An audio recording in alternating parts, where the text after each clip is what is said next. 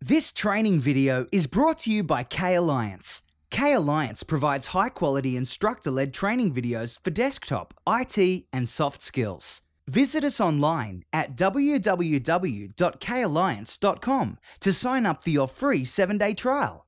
Be sure to like us on Facebook, follow us on Twitter, and subscribe to our YouTube channel. Thank you for watching, and we hope you learned something new. Real videos, real learning, real success.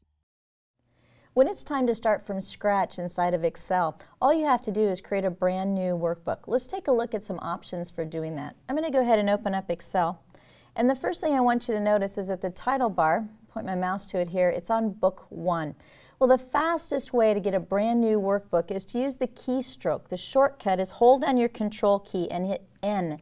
N as in new, and you'll notice that now I have Book 2 because it just opened a brand new workbook. So there's your fastest option. If all you want is a brand new sheet of paper to work with and 3 new sheet tabs, Control N as in new.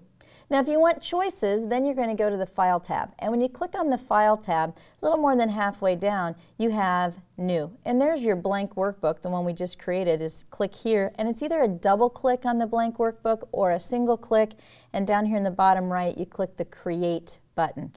Or if you've not checked these templates out, take a quick scroll through and look at all of the available templates, because you might find that someone else has created exactly what you're in search of, and then you don't have to spend the time to recreate. You can just tweak it to match your needs. For instance, if you're going in to create a calendar inside of Excel, here are a lot of calendars. You just click on the calendar topic, it's just a single click, and then it says, oh, what kind of calendar? Well, then you would take a look at the type of calendars that you would like. I want a multi-year calendar, and you can see that there are many, many, many choices in here for multi-year calendars.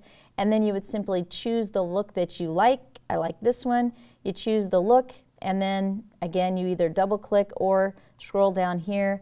And this time you have to download. Now what I want you to be aware of is you need to know your company's policies for downloading. These actually come from the Microsoft Office website, so when you do download they should be safe, but definitely don't do that unless you have permission from your IT department. And the other thing is you also, have to have an internet connection in order to download these files. But all you do then is to click the download button, and it might ask you a question or have you answer. Sometimes it's just making sure that you know who created it and where the information came from. So yes, I have to accept in order to open this calendar, and once I accept, it downloads the calendar. Let me zoom this out a little bit so you can see better. And oh, this is an old one. This is from 2007. So it also demonstrates for you that what might happen is that you'll get a template that's old, and you'll have to do some updating on it, because this one is definitely an older year and not exactly what I was hoping for. But gosh, I like the layout, I like the pictures, so maybe it's worth changing the dates in here in order to keep the great layout and the great pictures that are already available for me.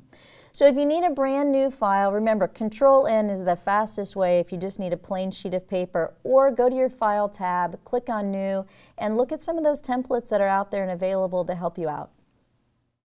We hope you enjoyed this preview video. Please click on the like button below if you did, and subscribe to our YouTube channel. Be sure to visit us at www.kalliance.com to sign up for your free 7-day trial today. You could learn a lot in a week.